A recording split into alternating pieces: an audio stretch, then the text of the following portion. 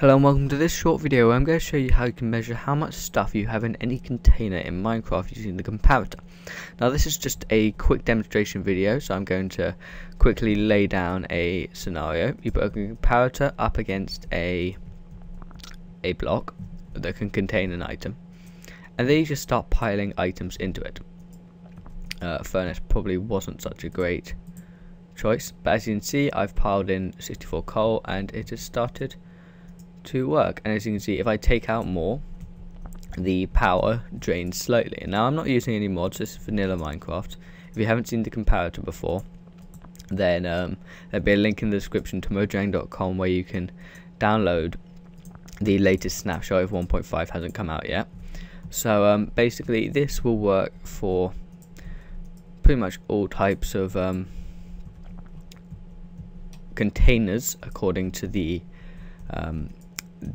thing, or the update thread, I suppose, that Mojang released, saying in, I think it's 13 week WB, I think 01 WB, as well as I know. So it works exactly the same way, and yeah, that's about it. It's not weighted as far as I can tell. It's simply dependent on the amount of stuff you put in. So if I put in diamonds, it's not going to say, oh, diamonds are more important than stone, have more redstone power. So I don't see it being used for a payment system in that sort of sense yet. But it does seem to have different effects on different things. For example, I've put one stack of 64 coal in here.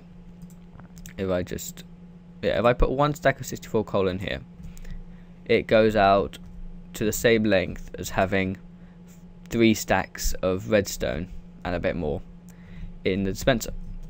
But in here I have 4 stacks of stuff, and I can keep adding things, and we can see how much stuff I would actually need to add to here to get it to approach this same limit. And as you can see, I've added heavy things you would think that would be heavy, like furnaces, powered minecarts, and stone, and it hasn't made any difference. So it's weighted specifically on the sort of thing that you put. It's weighted specifically on the amount of things that you put in, not the sorts of things, and the weight and the output is dependent on the container that you're using.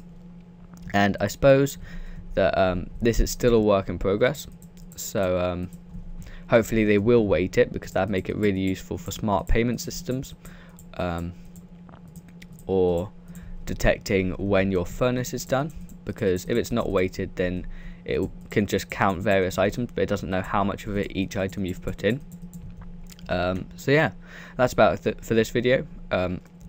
Hope you've learned something new about the comparator, a slightly more obscure use, because no one seems to really know what they're doing. So if you want to see more videos like this, then feel free to subscribe, and if you've liked this video then a like rating would be much appreciated, and I'll see you guys next time.